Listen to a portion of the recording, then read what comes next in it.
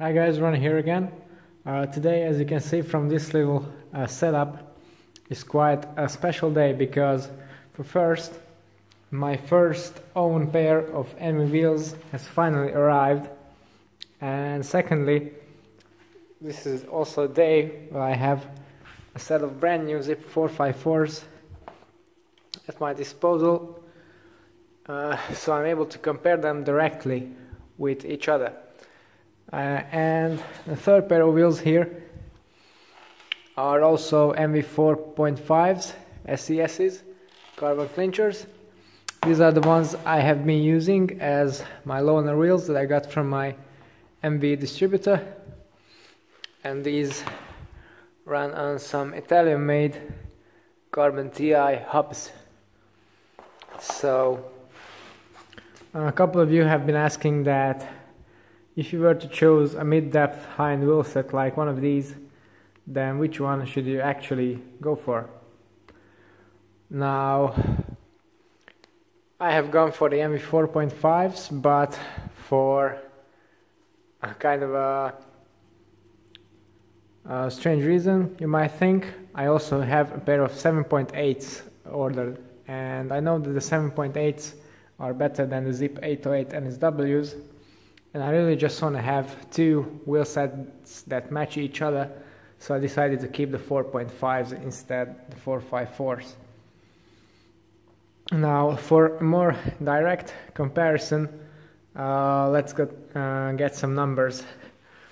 I have measured all three of these sets without rim tape, completely bare as wheel sets, and I have come up with these results on my little cheat sheet here.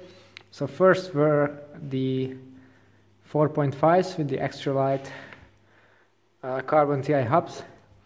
This came in at 680 plus 800, so that's 1480 grams for the set. Then the lightest, perhaps unsurprisingly, were the Enves with the carbon hubs, so these came in at 1420, good 60 grams in the hubs.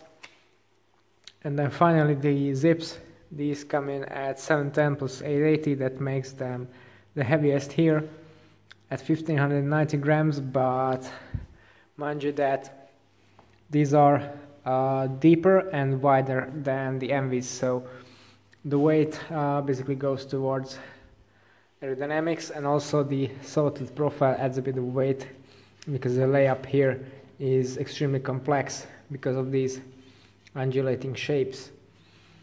Yeah, so that's the weights dial. Now, the dimensions of the rims. So the 454s, like the 404s, are 58 millimeters deep at their deepest point, and then they go down 5 millimeters to 53, whereas Enves, as all of their wheels from the SES range, have different rim designs for the front and rear. So the front one is 45 mm deep, the rear one is a 56. The rear one is also narrower than the front, so it comes in at 25 millimeters, whereas the front is a 27. The Zipps are both 28 millimeter wide, so they should provide a better fit with 25 mm tires, in my opinion. A 25 I have here on my rear Enve. This is bulging out a little bit from the rim, so that's not completely ideal in terms of aerodynamics, so the Zipps are a touch better in this regard. Now, if you go further into the rim design, the lacings and the spokes and the way these wheels are built are also quite different. So the front wheels are of course all basically just radial. The interesting part comes at the rear wheel, where the Zipp, in my experience when I had my own pair back in May, had basically zero brake rub, which I was extremely pleased with.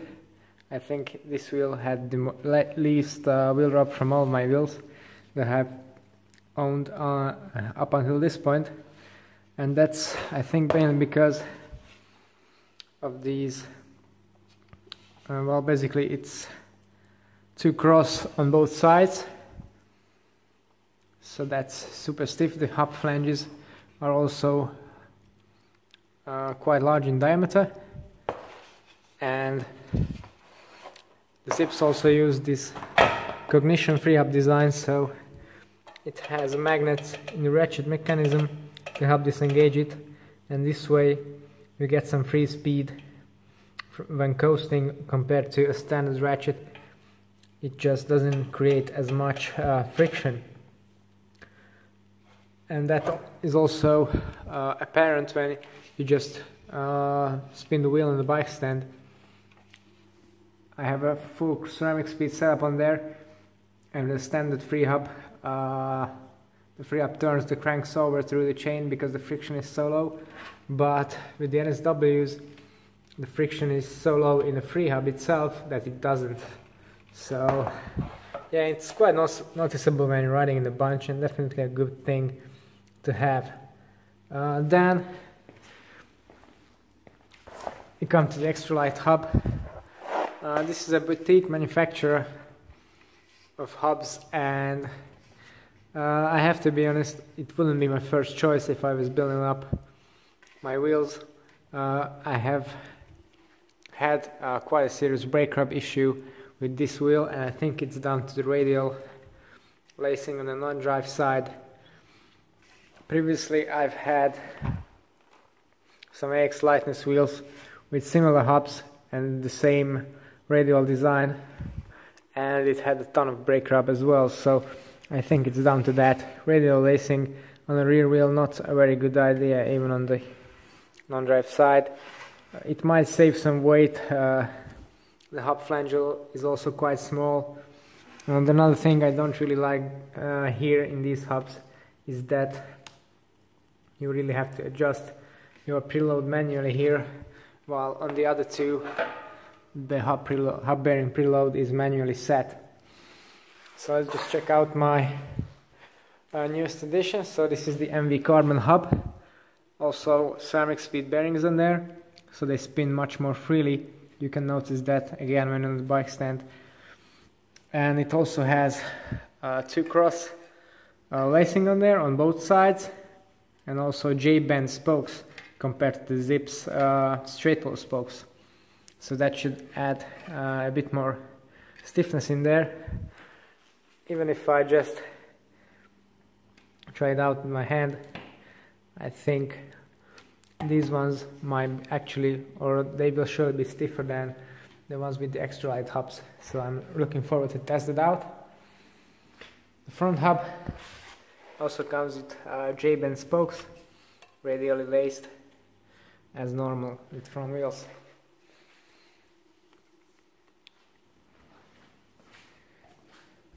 Okay, so these were the lacing patterns, the hubs and hub designs put in comparison. Then another feature of these wheels that I think should be pointed out is the brake tracks, because, well, we are talking about some numbers here. I must tell you, I have owned wheels in this category that were 1100 grams. Weight just doesn't really matter. It doesn't really predict the quality of a wheel, how it rides, how stiff it is, how responsive, reactive, aerodynamic, and so on and so on. So I really like to look at the complete package, and that's what I'm trying to do such a detailed view. Now the brake track on the Zipps is usable on basically all Zipp brake tracks. Use the same Zipp Platinum pads, so no bespoke pad on there, and it really has this banana shaped indent in here, and this works excellently in the dry, but in the wet, to be honest, I didn't really feel a huge improvement over the standard Zipp brake track. On the Enve wheels, the brake track is quite a bit different, and it uses this serrated profile.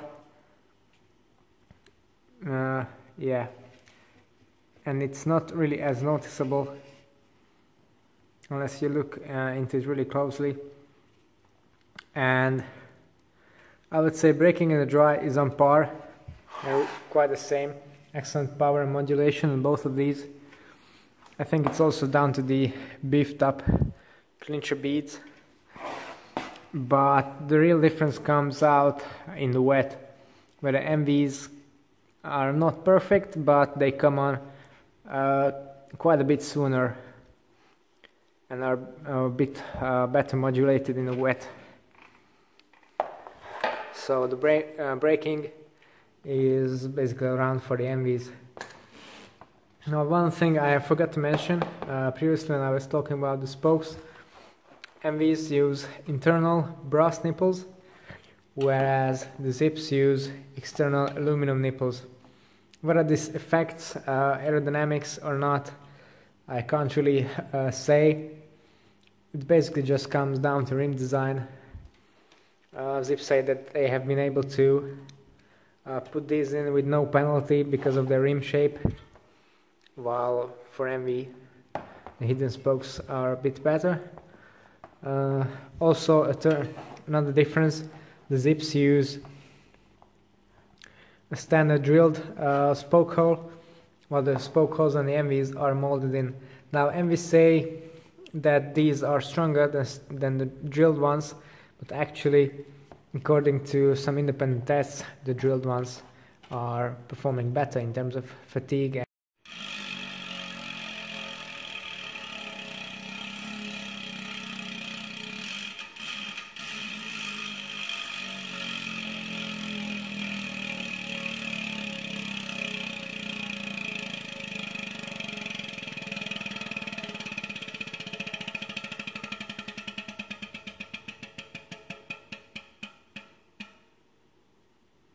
One more thing I have noticed about the Zipps, that these new NSW series wheels and the hubs on them have quite tight bearings in there, so there's absolutely no play, but when they are new at least, you can feel that there's quite a bit of resistance, and I think that that's because they've used some quite heavy duty seals on there, and that's a good thing if you consider reliability.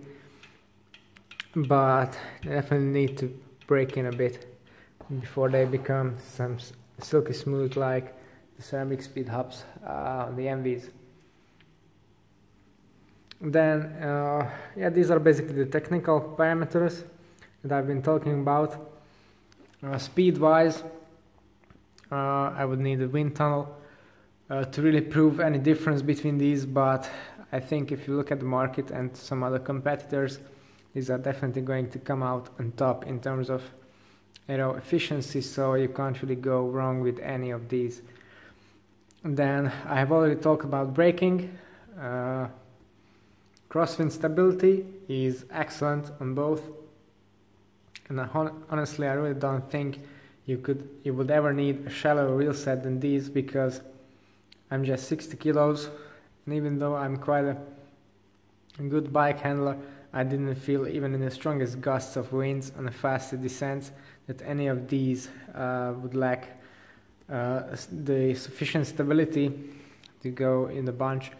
And I had a pair of Zipp 303s on comparison with these, and it's just not any more stable than these. Weight wise also, if you look at the Enve 3.4s for example, those are a bit wider, but they're just 50 grams lighter, and they're giving up a lot of wheel depth and aero efficiency again. So yeah, I think this kind of wheel set is the shallowest you are going to need if you are racing properly. Then if we consider pricing, availability, now this is where there might be some differences country to country, and I have to say Zipps are very well available here in Europe, where I live in Slovakia. If you order them, even if they are not on stock, in 8 weeks you got them in, and they come in quite a bit cheaper than the Enves actually, at least the ones with the carbon hubs. I have had a huge problem with the availability on the Enves. Actually, I have waited for more than 4 months to get my hands on these finally, so that's a plus point for the Zipps. Then if you consider the investment itself into these wheels, the Zipps are brand new tech.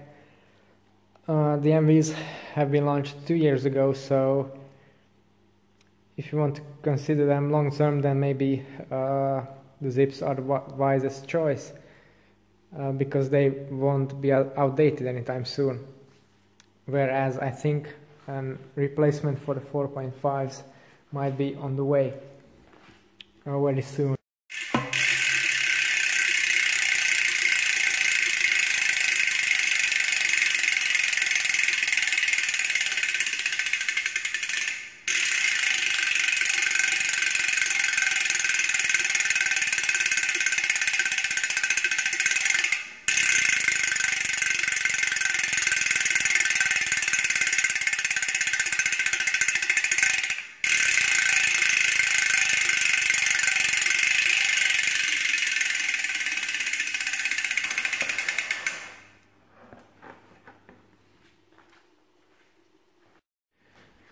I have one more gripe with the Enves, and that is with the Zipps. You always get a factory built, quality controlled, super tight and very true wheel set with, in the case of the NSW's, rim backs, brake pads, then skewers, and the rim tape also. Plus, maybe for some people what might be useful is a cassette spacer to fit a 10-speed cassette on there if we're running an old system, whereas at least where I live, the Enves are only available as rims and hubs, and then the distributor or the dealer builds them up for you. But all the things I got for my Enves, I got no skewers basically, no wheel bags, no anything, no proper Enve box. They came in this used Zipp box, so I wasn't really happy about that. No owner's manual or anything. I just got the wheels themselves laced up, the brake pads, 2 pairs, 1 for each wheel, and some valve extenders. That's all you get, whereas you get a much more complete package with the Zipps.